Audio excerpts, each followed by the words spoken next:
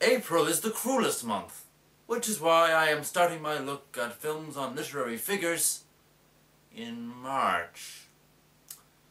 And I'm starting with the 20th century's greatest poet, TS Eliot. Tom and Viv is a 1994 film based on the 1984 play of the same name by Michael Hastings. Tom and Viv tells the story of the marriage between T.S. Eliot, played by William Dafoe, and his first wife, Vivian Hay Wood, played by Miranda Richardson.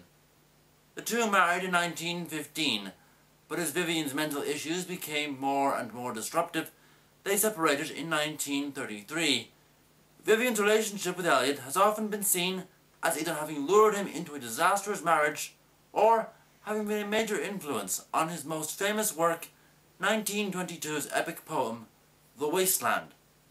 And furthermore, much has been made on what role, if any, Eliot had in Vivian's mental breakdown and eventual institutionalization. The scholarly debate on the Tom and Vivian Eliot relationship boils down to essentially this. Vivi was like amazeballs, and Tom, well, was totally gay. Like, OMG, Eliot was so soups amaze, and Viv was like totes cray-cray. Hastings' play was based on material provided by Vivian's brother, Morris Hay Wood. Eliot's second wife, Valerie, held tight control over her husband's estate and the copyright on Vivian's letters. She's alleged to have referred to it as that dreadful play, and later when the film was released, she gave an interview to defend her husband in the face of the film's portrayal of him. While Valerie Eliot didn't much care for Michael Hastings' play, she did give Andrew Lloyd Webber the rights to turn Old Possum's book of practical cats into this. And we all say, oh, well, I never was ever a cat so clever as a magic Thomas Stearns Eliot was born in St. Louis, Missouri in 1888. He was the son of Henry Ware Eliot, president of the Hydraulic Press Brick Company, and Charlotte Stamp Stearns, an amateur poet. Despite his childhood in what was still frontier territory, his family was originally from New England. Eliot was educated at Harvard, and then at the Sorbonne, and then at Oxford, where he worked on but never completed a PhD in philosophy. It is here where the film introduces us to both Tom and Viv, with Eliot gazing at her from a window as she prances about the courtyard. Eliot is in a class being taught by philosopher and mathematician Bertrand Russell, who is alleged had an affair with Vivian, possibly with Eliot's knowledge. But more on that later. The shy 26-year-old Eliot first met Vivian at a dance in London. They later met again at a lunch party held by a mutual friend.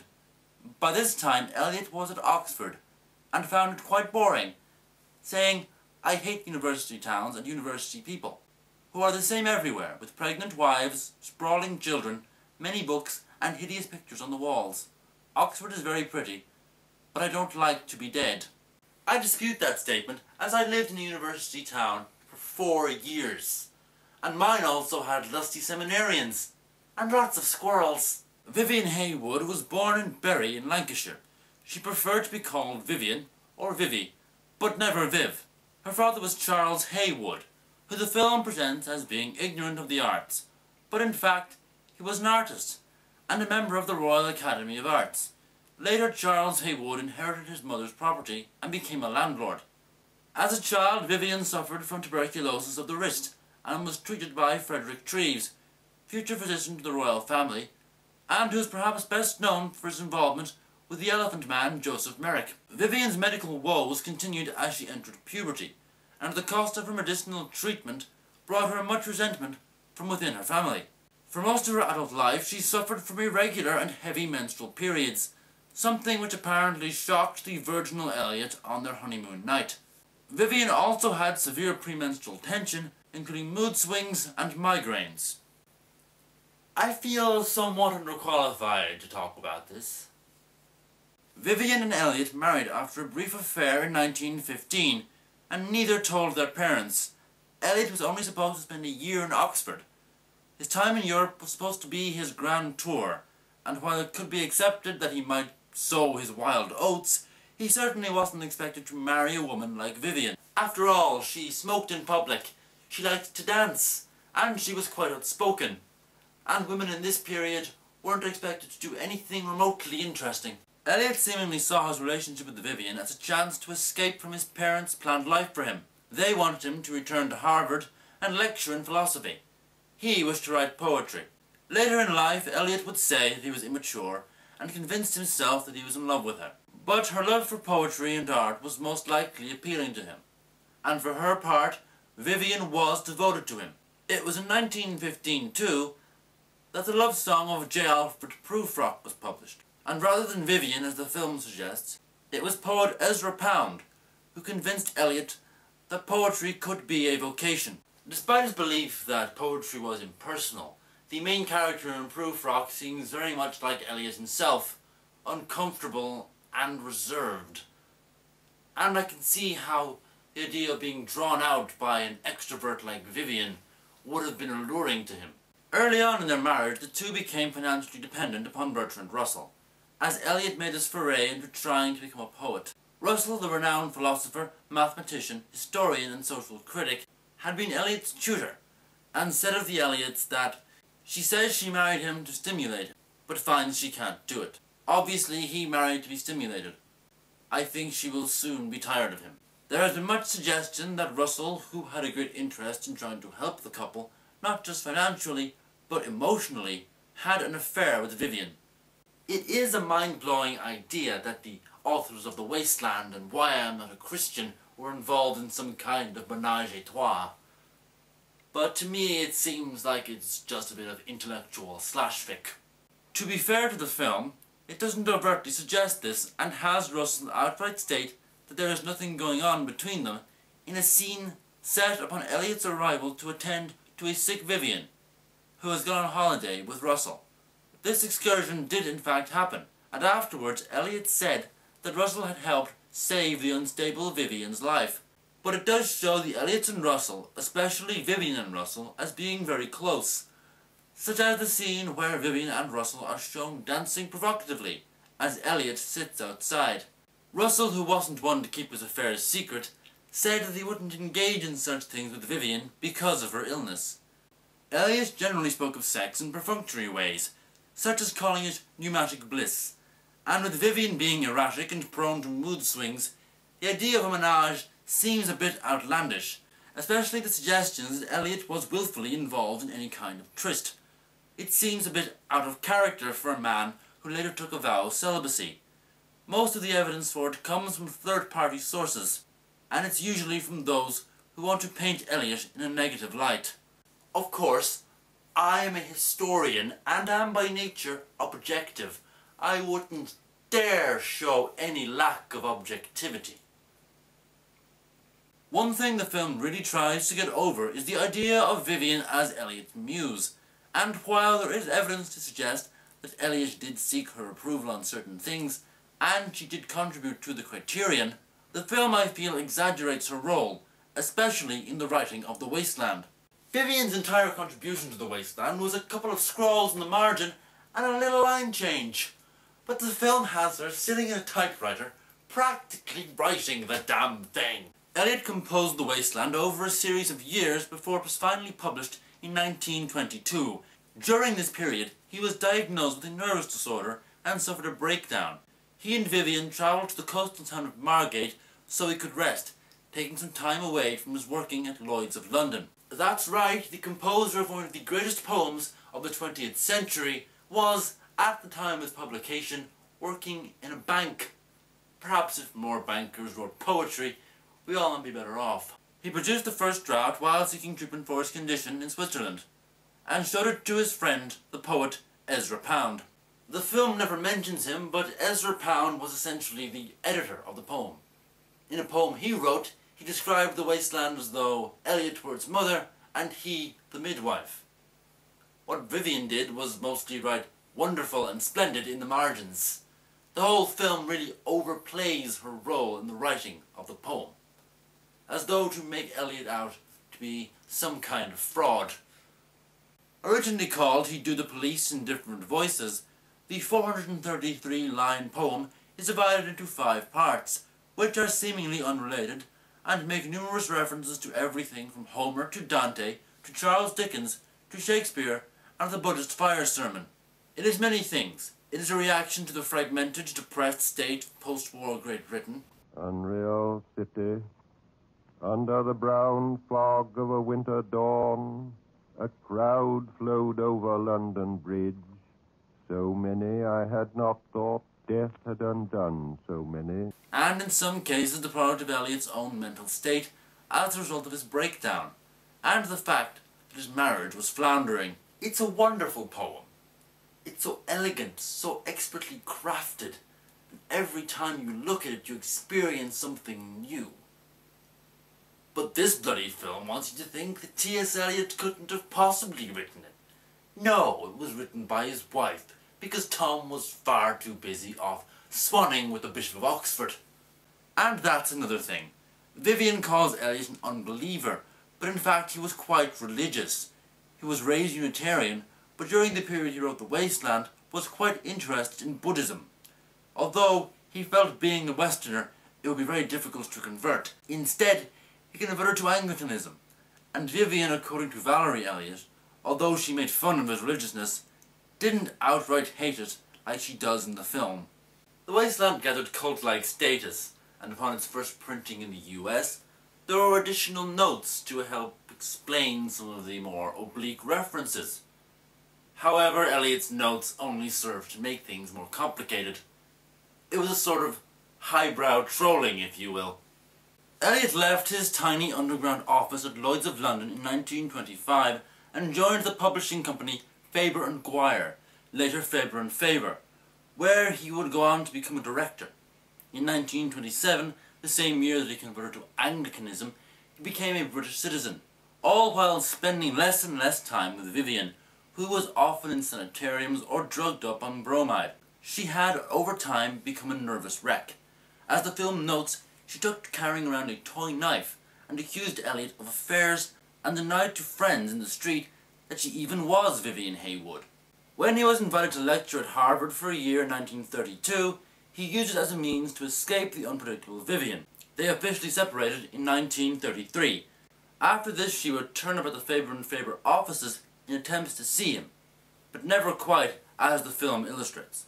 Incidentally, Eliot preferred vanilla ice cream with chocolate syrup, and when a man once said to him in a restaurant, "I can't believe a poet like you can eat that stuff," Eliot replied, "Ah, but you're not a poet," and kept on eating.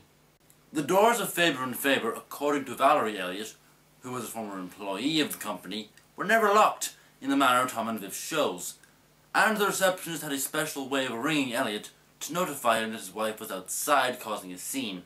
Her behaviour often meant that he would escape out of a back exit to avoid her. She also posted a notice in the Times, "Will T.S. Eliot please return to his home, 68 Clarence Gate Gardens," which he abandoned September 17, 1932. He only saw her once more, when she turned up at a book exhibition in 1935, dressed in her British Union of Fascists uniform, and carrying 3 books and their dog. The fact that the nervous and perpetually uncomfortable T.S. Eliot managed to look after this woman from 1915 to 33 shows that no matter what he said later, at the time he did care. And what happens to Vivian next is a result of the unfortunate circumstances which she found herself in. In the film, her doctors and family are gathered along with Eliot to confront Vivian, aiming to check her mental state. Then a few days later she is dragged off by men in white coats. A letter from Morris Haywood, dated 14th of July 1938, disproves this scene. "Dear Tom, I am very sorry to have to write to you on your holiday, but I'm afraid I must. V was found wandering the streets at 5 o'clock this morning, and was taken to Marylebone police station.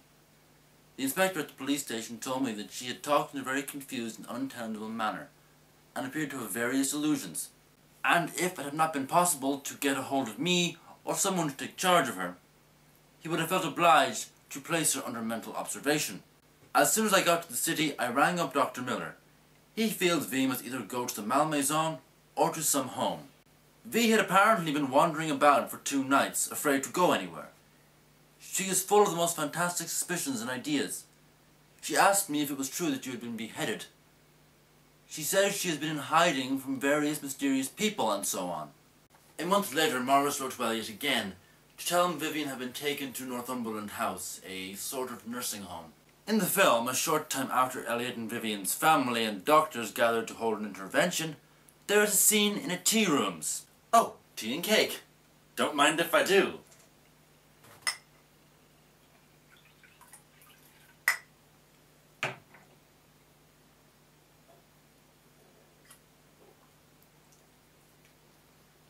Don't worry, I'm sure nothing dramatic happens while this is going on.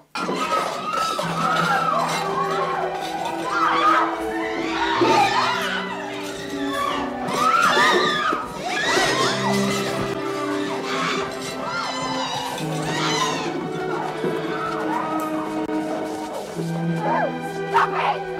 Are we gonna be more ladylike now, Vivian? Dear God! Wait. Did I miss something? As opposed to the violent tea room kerfuffle in Tom and Viv, Vivian went quietly after having a long conversation with the medical personnel. Eliot was not as cold and detached about the whole situation as he was portrayed. He was told by the doctors not to visit her, and apparently lost his hair from worrying about her. According at least to Valerie Eliot, Vivian was kept in the most comfortable part of Northumberland House, and felt so comfortable there that she didn't even wish to leave during the war, and Eliot feared that she would be safer being moved to Brighton and being provided with a private nurse. Valerie Eliot also mentions T.S. Eliot was kept informed of how she was doing, and that she never quite regained her full capacities. While the film states nobody ever tried to have her released, Vivian is said to have refused to leave Northumberland House whenever a chance arrived. Vivian Haywood died in 1947 of a heart attack, and this film would have you believe that T.S. Eliot plagiarized her work and cast her aside once his career took off. But I'm not even sure that the film can get away with that, even within its own settings.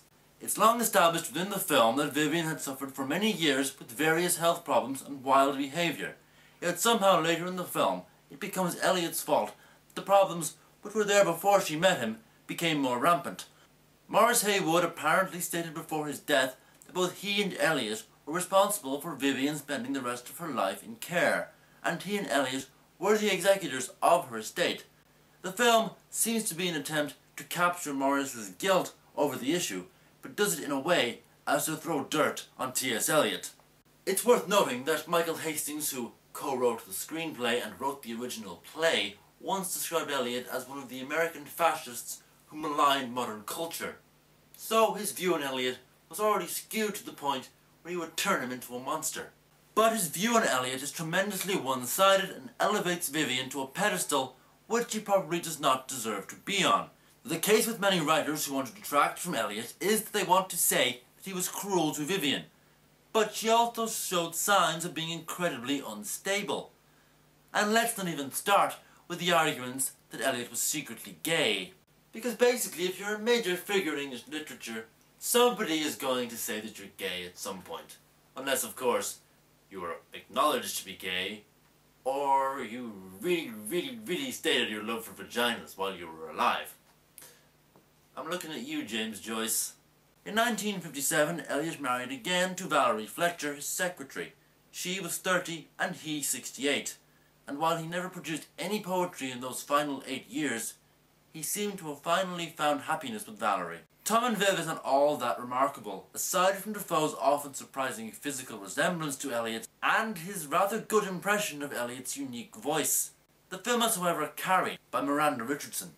She was nominated for both a BAFTA and an Oscar for her performance, and had she been in a better film, she probably would have won. Still, unless, like me, you're curious to see a film about T.S. Eliot, I would not seek out Tom and Viv. Outside of the lead actors, it's mostly unremarkable and a little tedious. And now, to close this episode, I would like to perform the popular song, Memory, from Cats. A good idea, don't you agree? No. No. Oh, please, God, no. No, don't do it. You're gonna regret it, really. Nobody ends with memory. Well, except maybe Elaine Page. No, sweetie, you really don't have to. No, just no. Memory, all alone in the moonlight, I can smile for the old days. I was beautiful then. I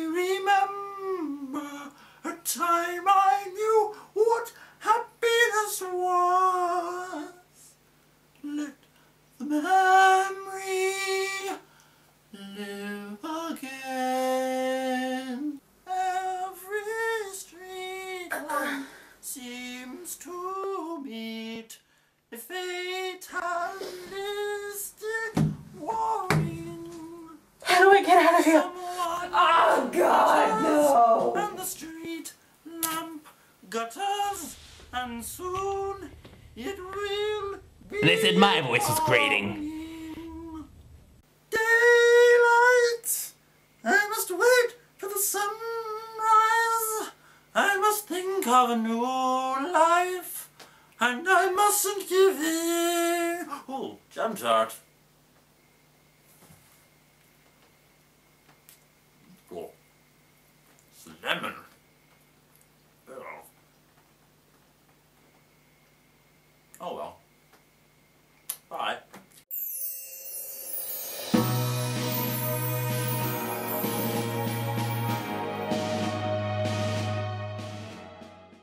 Stupid world not appreciating my beautiful singing voice.